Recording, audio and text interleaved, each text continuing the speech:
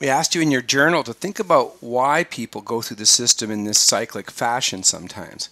One of the key reasons can be that cyclic consumers fall through the cracks of our systems. Even when a system is designed to address people who are in the margins of society, it still has to be a system. It still has to have a core and target audience, and it has to have a structure so that it utilizes limited resources in the most efficient and effective way possible. What this means is that anybody that enters the system that has particularly complex or unique needs becomes what we call in social services at risk, meaning they're at risk of simply being failed by the system. And within social services, our usual response to this is to seek out the informal supports that a person may have in their life, their family, their friends, maybe their neighbors, or their larger community, to help fill in the glue or be the glue that fills the gaps so that the person maintains the professional services that they need. And those people may help out in ways such as ensuring that information is passed on to the consumer, monitoring the consumer's condition, ensuring that the consumer gets to their appointments or gets their prescriptions filled or has a continuity in their care. But what happens when an individual doesn't have those supports? In some cases, a person may simply have outlived or moved away from the family and friends that they otherwise might have accessed. And this is quite common for seniors who are experiencing disorders such as dementia. In some cases, a person's mental health symptoms might have caused them to be alienated from other people. For example, perhaps their behavior is disruptive or odd and makes others uncomfortable, or perhaps their symptoms cause them to be suspicious of other people.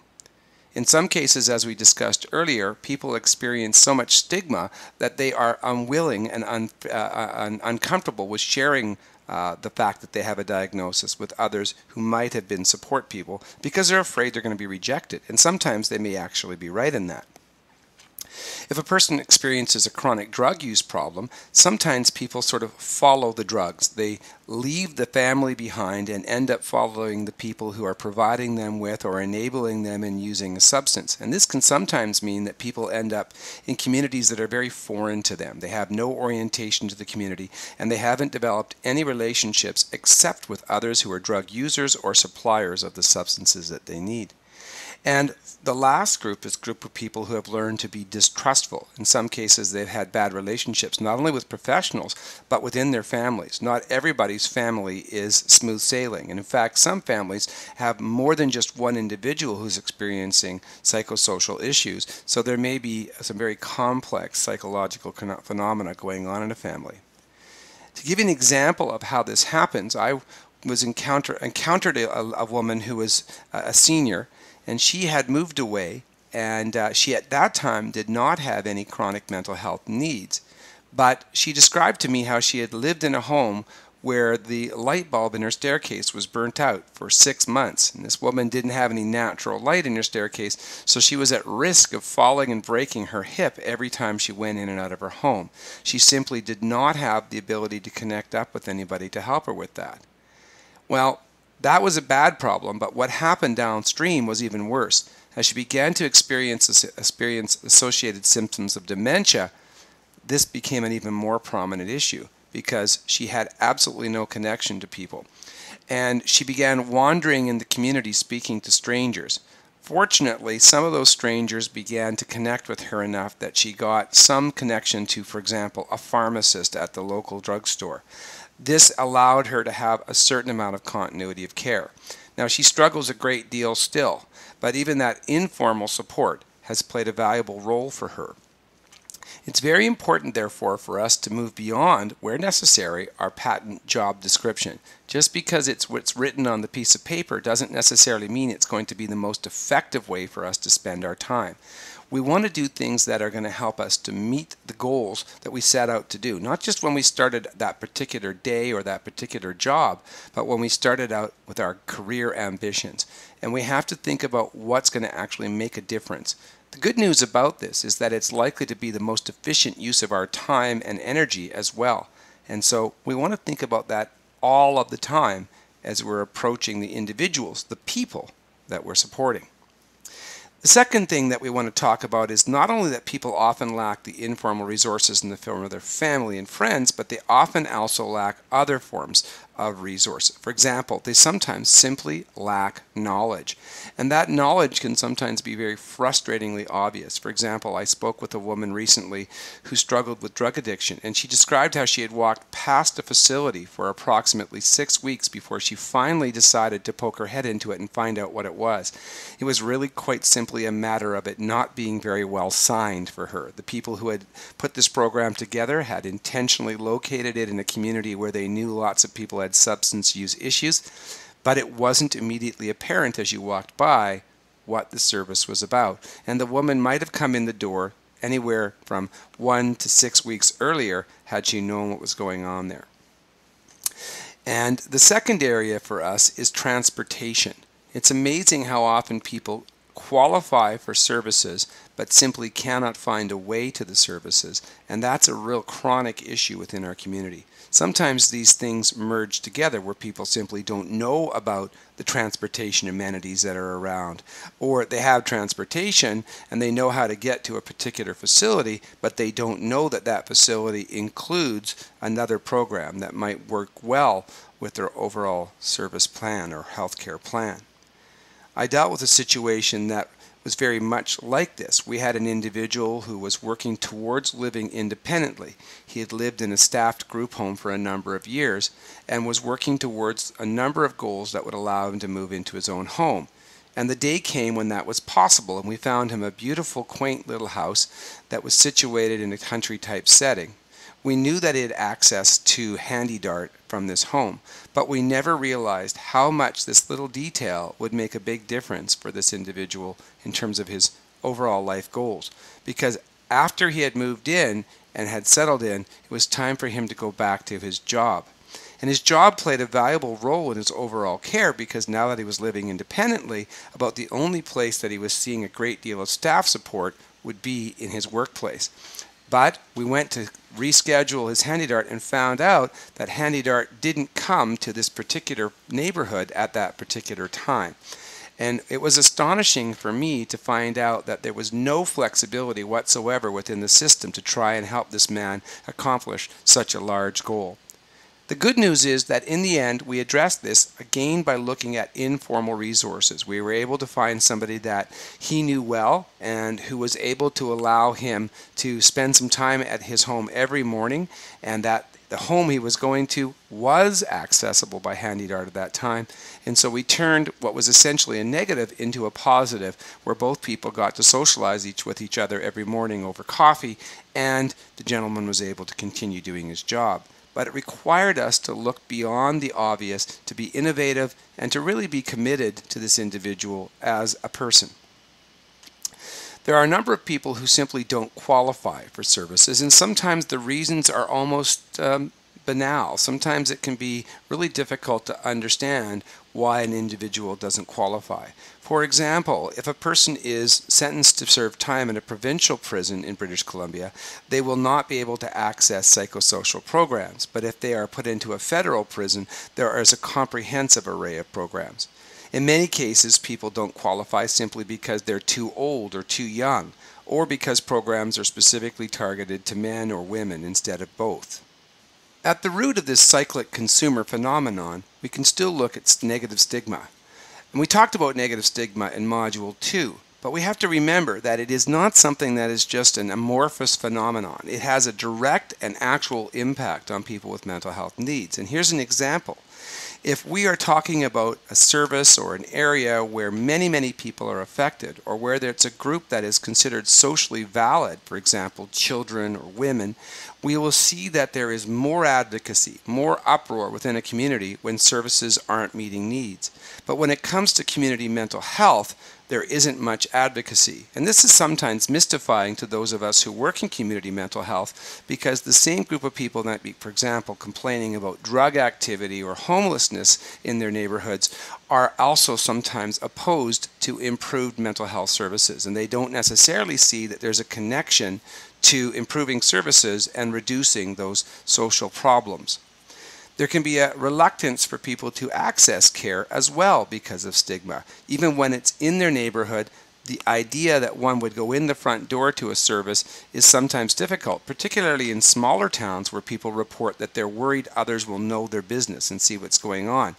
And we spoke earlier about the idea that sometimes people have to make a very difficult choice between accessing professional services and being connected to their family or to their overall community.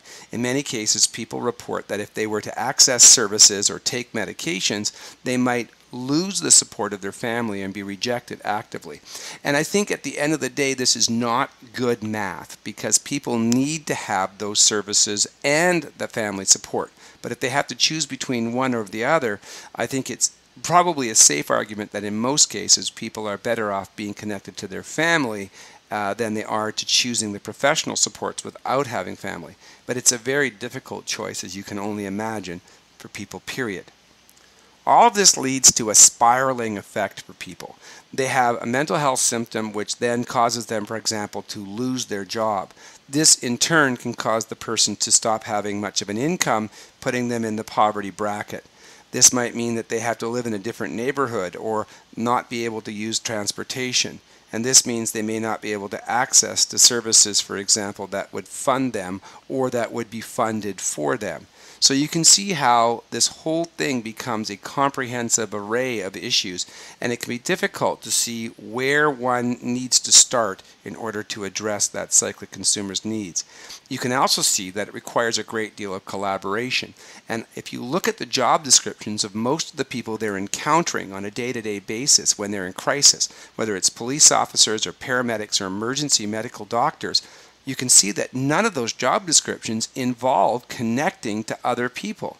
And this is exactly why cyclic consumers continue to exist. They keep coming in the door, they keep being dealt with by these people whose job it is to be reactors, to be crisis responders, and there's no connection to the people whose jobs it is to be proactive responders trying to help in the long term. And that, at the root of it, is what we're trying to address in this course and particularly in this module. For many people, their needs are extremely complex and they can exceed local resources. Once again, this is especially true when people live in remote areas. And again, we make people make tough choices. If you live in a small community in British Columbia or anywhere in Canada, the United States, and you want to access sophisticated professional services, there's a significant chance you're going to have to leave behind your family, your job, the things about your community that are otherwise major assets in you maintaining your mental health. And it can be touch and go as to deciding which of those things is more valuable. What is the best way to keep balance in a person's life? And in a community like Mission, many people are accessing their doctors through walk-in clinics, and this creates what we call the clinic effect. People don't have a continuity of care with their physicians because they're going in and seeing whatever physician has the most access at any given point. Who's on shift, who has the lowest wait list, who's still taking patients that day. Now, in Mission and in many other communities, we have what's called a division of family practice, which is evolving. And one of the advantages of the division of family practice is that there is one computer database that is being shared by our local physicians so that with the click of a button, a doctor is able to quickly access the records for a patient and find out about their history, what medications they've been prescribed, and so forth. But it's not a fail-safe system because there is this intangible characteristic that comes from building a relationship with a patient on a regular basis. You start to build trust with them. You start to be able to detect sometimes otherwise very subtle changes in their behavior and in their symptoms, and they're more likely to be able to tell you on an ongoing basis by virtue of observing them what's going on. You'll see differences and be able to detect not just what they tell you, but what you can see. Sometimes the symptoms may deter a person from proper care or towards wrong care as well. And what we mean by this is that many consumers have mental health needs that send them out there not just looking for a doctor who's going to make them well, but looking for a doctor that is going to give them medications, sometimes that they will use illicitly or that they will sell, or they're doctor shopping, meaning that they're looking for a doctor who will not question or challenge perhaps psychosomatic symptoms, for example, with hypochondriasis or factitious disorders. And we'll talk more about those disorders in Module 8 if you're not familiar with them, but essentially the disorders where a person's issues are manifested as physical symptoms or physical complaints, when in actuality the person is probably experiencing psychiatric root causes.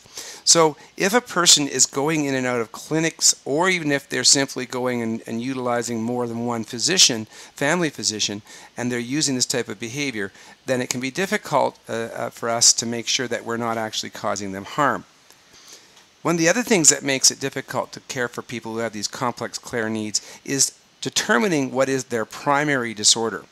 And for those of you who haven't taken Module 1, we learned that primary and secondary means simply what disorder came first, what disorder is the more causal disorder. And there are some people, for example, who utilize a substance because they're self-medicating from some other psychiatric disorder, such as depression or schizophrenia. But there are other people who actually develop the mental health disorder like schizophrenia or depression as a result of chronic use of a substance. So it's difficult if you don't have continuity of care, don't have insight into an individual, don't have a connection perhaps to their family or friends where you can get other information, to determine whether a person's needs start with a substance abuse disorder or start with a mental health disorder from another category, or even whether or not there are other underlying issues such as intellectual disabilities or personality disorders.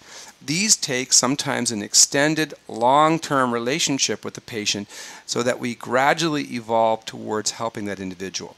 And it's not written into this slide, but one of the most complex things that can happen is when an individual doesn't respond as we would expect to particular medications. Now, I'm not a physician, but I've worked with many, many people over the years who utilized psychoactive medications. Many people, when you would take them into the doctor, would get a prescription and they would respond well to that very first prescription. But there was always a percentage of people who seemed to constantly be struggling to find the exact balance of medications.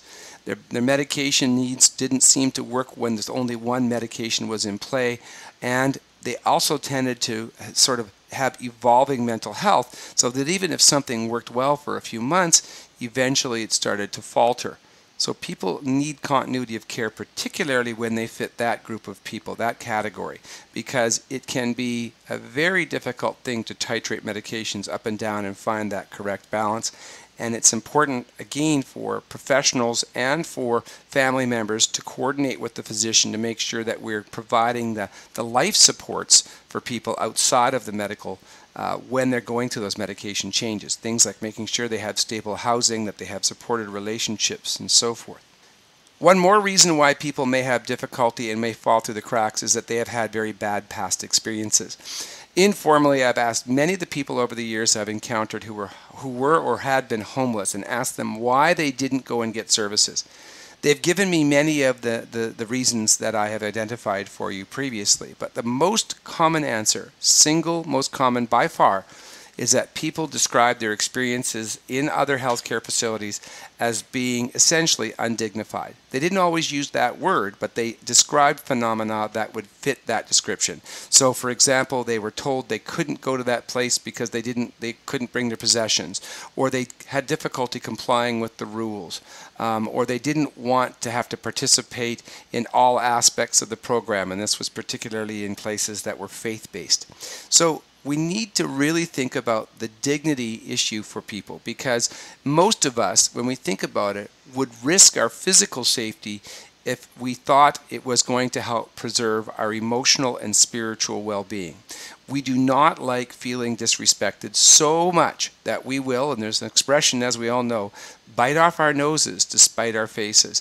And it's something that's deeply rooted in the human experience, the human psyche.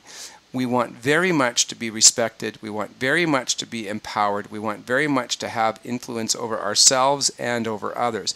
And when those things are compromised, we're willing to sacrifice almost anything. And this is particularly true of individuals who have personality disorders and who may find it extremely difficult to navigate structured rules in an environment. That doesn't mean we can't have rules, but we have to be strategic in how we communicate rules to people who have habitual ways, often dysfunctional habitual ways, of resolving the stresses in their life. And so if we ask them to come in, and the very first thing that we say to them when they begin a new service is that there are a number of rules they need to follow, that will often be a very alienating thing, and is one of the main reasons why people either may not engage care or may not continue the care that we're giving them. We can't have any discussion about the issue of cyclic consumers without talking about caregiver burnout. Caregivers not only burn out because of dealing with cyclic consumers, but burnout can actually feed this phenomenon of the cyclic consumer. One of the things that can happen is that we can have negative experiences with an individual or a few individuals, and before we know it, as a result of critical incident stress syndrome, we start to reframe our way of looking at our work and at the people we support. For example, I worked with a woman who was a very strong advocate for one of the supported individuals in a group home we worked in together. And she would advocate for this individual even when this person was aggressive to staff or other consumers, and she worked very hard at helping other people to understand that they needed to continue this philosophy of a client-centered approach. Then one day the client acted out aggressively toward her. Now this wasn't the first time he had done this. She had always managed to be an effective advocate even before. But in this particular incident, there was an element of a sexual assault. He specifically targeted one of her breasts and grabbed her and bruised her breast very significantly. The change in her outlook was dramatic. She went from being a strong advocate on one day to being a strong advocate that the man be locked up, that he be treated as a criminal the next day. Now, it's important for you to understand that I'm not suggesting that this woman's response was unnatural or immoral. It was quite natural and quite understandable.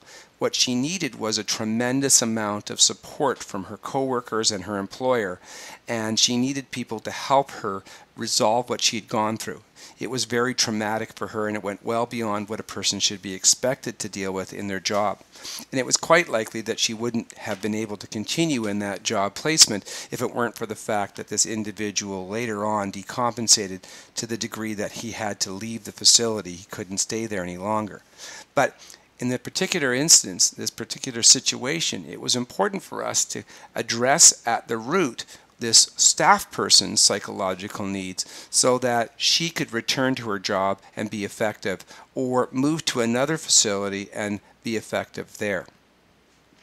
Many of us as caregivers try to be martyrs. We take too many liberties with our own self-care, working far too many hours, living off of coffee, not eating correctly, and most importantly, not taking the small blows that happen in day-to-day work seriously. And before we know it, we've actually become jaded about our jobs. Many of the first responders I've dealt with over the years, particularly those of the older generation, have scoffed at the idea of debriefing after a crisis. But it is proven by multitudes of research that this is a very important process in helping people to feel better about their jobs. And when we don't do it, the research is very dramatic and frankly somewhat scary because people are actually more likely to be spousal abusers, alcohol and drug abusers, and even suicidal when they don't properly attend to their self-care. So we have to take our breaks, we have to take our holidays, we have to get exercise, we have to sleep right, we have to make sure that we don't prop ourselves up with substances, even legal substances such as cigarettes and coffee. And if we don't do that, it will gradually take a toll on us and we'll be less able to support individuals. If we walk in the door and we have unrealistic expectations, we're also going to be much more likely to burn out. We have to imagine what we're likely to be able to do in small increments. In 12-step programs, they tell people to think about one day at a time. And when we're racing race cars, they tell you to pass one car at a time. And it's the same thing here. We really want to think about moving forward more than we're moving backward. We have to expect that we're not going to have every single day end up with a net forward motion. Some days we will have net backwards motion. But overall, if we can say that we are doing our job in a way that is moving a person forward, we should feel proud of ourselves. We should be happy with what we're accomplishing. We also need to remember our own individual supports and resources. I worked for an agency that had an employee assistance program and later withdrew it. And the reason they withdrew this very valuable resource was that nobody used it. And I was astonished by this. But I think it was an interesting thing where a bunch of mental health service providers didn't want to take advantage of a mental health service themselves. And it's a vital thing for us to do that. And whether it's a professional service or just personal resources in our lives, we need to use them. Go home and speak to your family and tell your friends what's going on in your social life and in your professional life. Now, you can do this without breaching confidentiality. We can talk about things in a general way, as long as we're not identifying people, and sometimes that's done with names and sometimes it's done with other details. As long as we're not identifying people, we can ventilate and seek out help for our service, so our personal needs anytime, and we need to make sure that we're doing that. If for you meditation or worship is important, then make sure that you're doing those things as well. For many people, it's about a creative outlet, making sure that they have a way of transforming some of their angst and stress into something that's positive and constructive. And we must not forget what I call our ghost team members. And I call them this, meaning that they're invisible to us. We have to remember that we do not work in isolation. Before we ever started to work with a consumer, somebody else, many times many others, have already provided service to that person. And after we're finished working with that person, many others will be along to help out as well. And even as we're working with that person, there are other individuals, sometimes we will never meet them or even know about them, who are also supporting that person. We cannot imagine that we have to do it all on our own and that we have to do it all in the specific and limited amount of time that will be with that individual.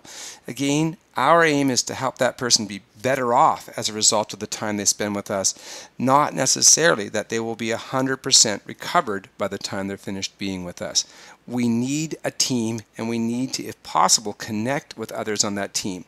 One of the things that we can do that can make this possible is not only to reach out to those who might be working alongside of us with an individual, but also to make sure that we create good records and leave behind, as we transition away from an individual, a record of the things that we've done and what has been effective for a person, so that they go on to other professionals or even informal individuals. They can communicate in a more concrete way what their history has been, what has worked and what has not worked. And that's going to help reduce some of that cyclic user phenomenon. Let's get you doing a journal entry. What do you think about the reasons that were given in the previous slides for cyclic consumers? How does the system and the people working in it explain this phenomenon? In other words, when you think about the reasons you hear from other people, why do they think there are cyclic users? And are these explanations factual or myths in your opinion?